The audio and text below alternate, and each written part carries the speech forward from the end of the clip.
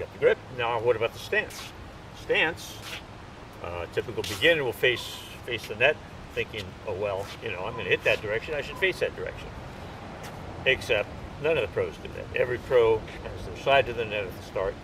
The reason for that is that if you want to power the racket, you need to have a front foot and a back foot. And that foot for a right-hander, and the right foot is the back foot for the power transfer. So you're basically pushing off that back foot and helping throw the racket forward with that. So from this side here, so you're basically wanting to push off and throw the racket. If you look at a baseball player or a football player throwing a ball, same thing. They step off their back foot to power into the ball.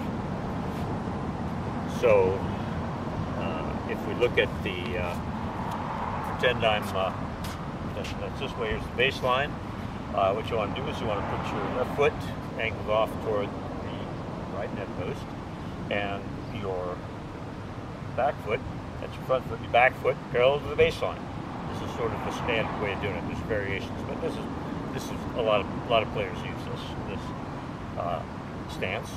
And one other thing is they offset this foot a bit, so that when they throw the racket up, that offset causes, when they push off, that causes the hips to rotate. You know, start the rotation. And that helps power the shot, because that's, you've basically done what's called coiling, twisting your body backwards, and that helps you uncoil into the shot. So that's the stance.